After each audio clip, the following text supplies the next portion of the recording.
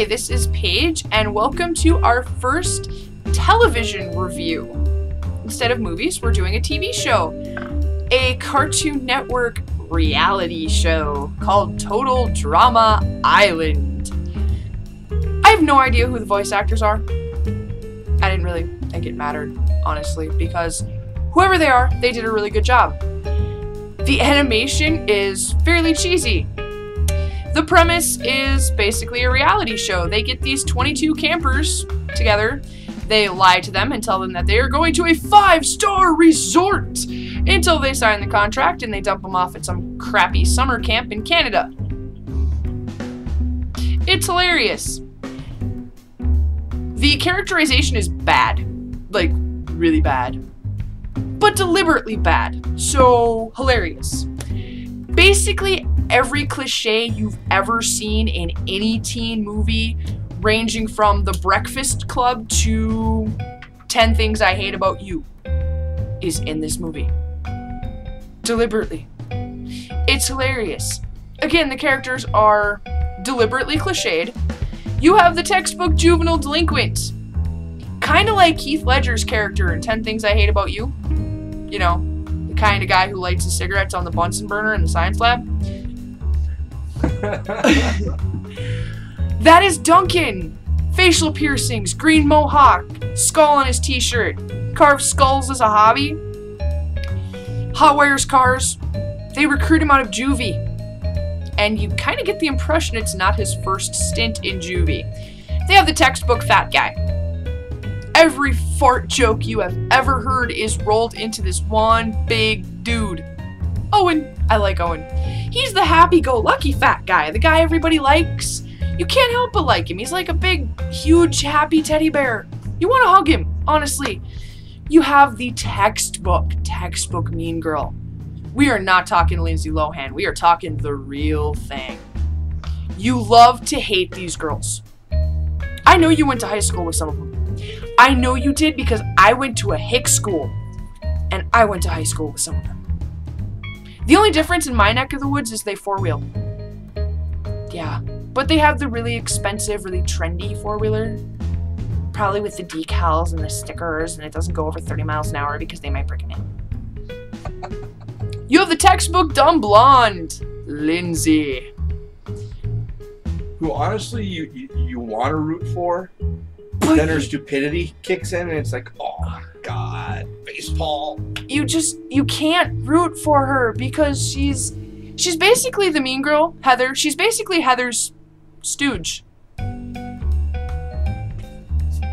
then, you know, basically every cliche character you've ever imagined. Like I said, the counselor in training, the preppy chick. Oh, you want to bitch slap her in the next week? Or maybe that's just me. Yeah. And then, of course, one of my favorite characters, two of my favorite characters, actually. You have Lashana, the big black girl from the projects, the no-nonsense, no bullshit, in-your-face kind of girl. I loved her. I'm not big, I'm curvy. She was big, but she was curvy too. So, I rooted for her through most of the series. Yeah, and then you have Gwen, the textbook goth girl. Writes angsty in a little black diary, wears dark colors, streaky hair, very pale. Probably last got sunlight sometime around kindergarten. That kind of pale. The dark lipstick. She was the one that I voted for through the whole thing because she was relatable. Don't let him kid you, he was rooting for the fat guy. And then, of course, honestly, my two favorite characters were not contestants. They were the host, Chris, the wind-blown, studly, unshaven, stoner type, sadistic SOB. Oh my god. He is the warden of the summer camp or fall camp or whatever the hell it is. And then there's Chef Hatchet. Yes. Big black dude with an anchor tattoo. Squash you like a bug as soon as look at you. I liked him. Deliberately cooked slop and paste for the campers while preparing delicious delicacies for himself and Chris, as you later find out. Jerk. I will say this, in the first episode you see one of his sandwiches crawl across the floor. watch for it. I didn't believe him. I had to go back. No, you see the sandwich crawl across the floor. It's hilarious. This is not something we let our kids watch, because there are some thoroughly disgusting moments. I'm not just talking about Chef Slop. I am talking about the Feast of Disgustingness. I am talking about the Triple Dog Dare episode, where Chef and Chris actually bet each other. Hey, dude, whoever boots first has to cough up $100. I almost booted and it was a freaking cartoon. This, seriously, I mean, for anybody who's squeamish, watch yourself. But again, the characters are deliberately cliche, but likable. Even Chris is deliberately cliche, but funny. The characters you don't really care about, like Ezekiel, the homeschooled misogynist, they go pretty early. The only exception to the, oh god, when do they leave, rule that overlasted to me were the Squealers. The BFFs, oh my god, we're gonna be BFFs forever! Oh my god! Oh my god, they made you want to boot. You actually cheer when they're gone. The best part is when they're fighting and, oh my god, I totally don't want to be your friend anymore. Well, I don't want to be your friend first. That kind of thing. It's hilarious.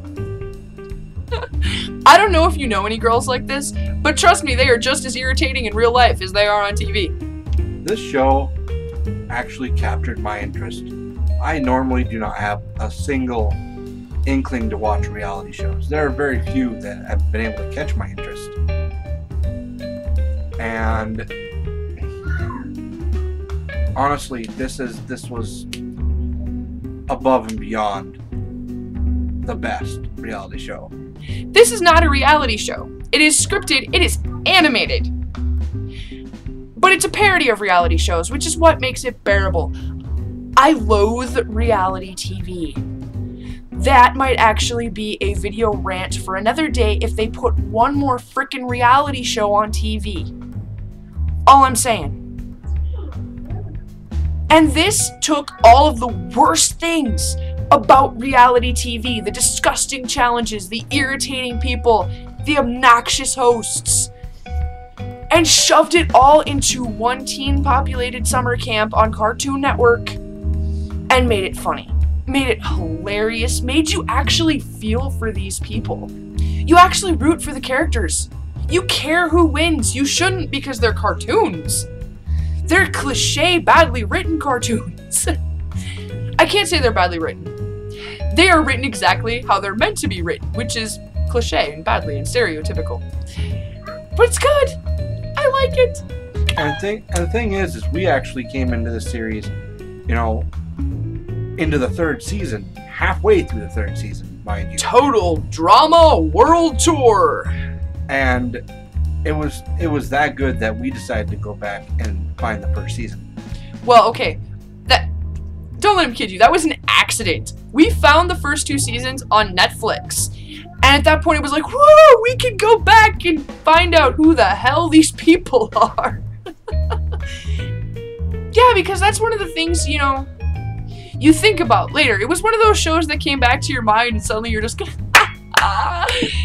yeah, Duncan, or yeah, Courtney, except not so much of that for me because she was the counselor and training chick that.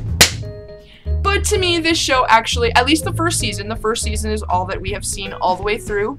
The first season rated a total 5 stars. We are going to watch the second season, which is also on Netflix. That will be getting its own review, if I have my way.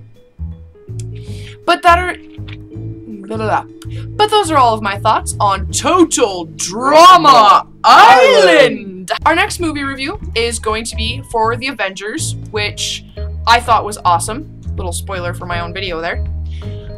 And our next television review is actually going to be for The Walking Dead, an AMC original. And if you can't guess what it's about from the title, shame on you. Alright, that's all I have to say for today. Thank you for watching. I hope you enjoyed.